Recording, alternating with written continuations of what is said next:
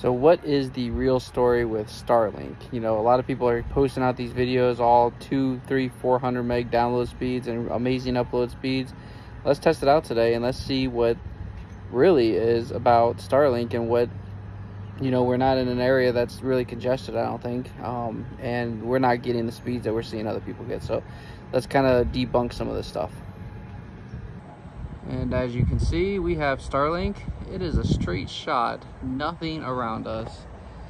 We are in a open area and nobody around here has Starlink. I think we're the only one in this campsite that has Starlink, but we're gonna run some speed tests. Here's the app showing that it's connecting to Starlink, no router, 12-volt setup. And let's run the first speed test.